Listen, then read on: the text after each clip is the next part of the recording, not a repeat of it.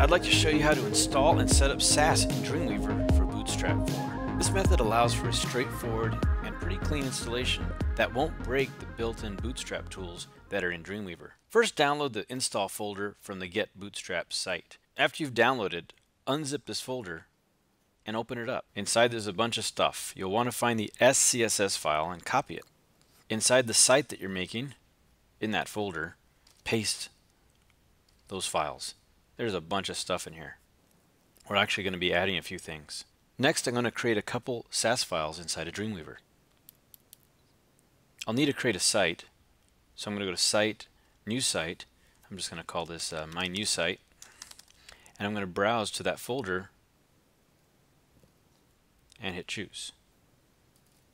There's my Sass files.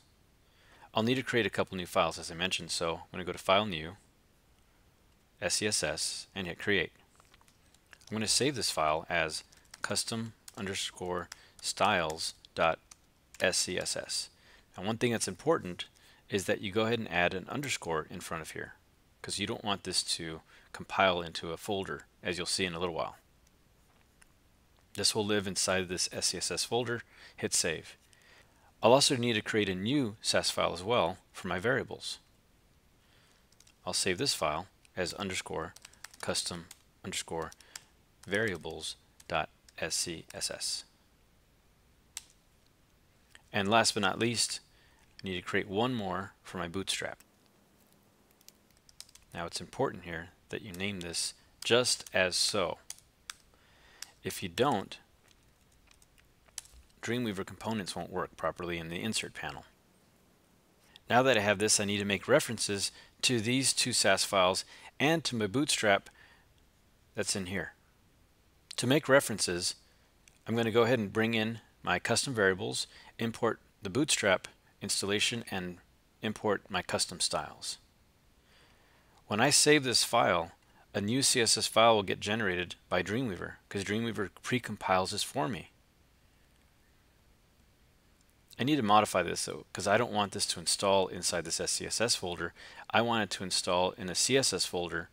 So I can go back to my site setup, and there's a CSS preprocessor section, and there's also a source output. I can have that defined in a custom folder, and I'm going to go ahead and create my new CSS file. Hit Choose and Save. And now if I were to make some changes in my Bootstrap file, which that's terrible, let me remove that. If I were to make some changes in my Bootstrap file, when I save this in my site, my Bootstrap 4.3.1 will install and update every time I make changes in my custom variables or my custom styles. Keeping this CSS folder with our Bootstrap file will allow these Bootstrap components to work properly and not bug out.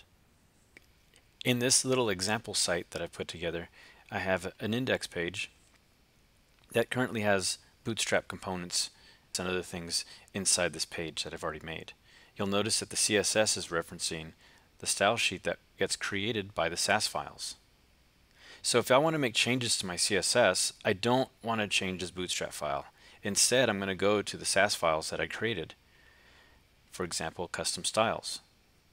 So for example, let's say I wanted to turn on my logo. I'm going to uncomment that. I already created this stuff. And maybe do some customization on my Jumbotron that I installed. Maybe add some customization on this button that I made, or whatever. Those kind of changes will get made in the custom styles Sass file. If you want to create new CSS styles, overwrite component styles like cards or carousels, or add Sass features such as mix-ins, you'll add your code in the custom styles Sass file. Now, if you want to overwrite Bootstrap variables or CSS styles before Bootstrap Sass files load, add the code to the custom variables file. So for example, let's say I want to change these default tag styles. I can do that here before the Bootstrap file loads.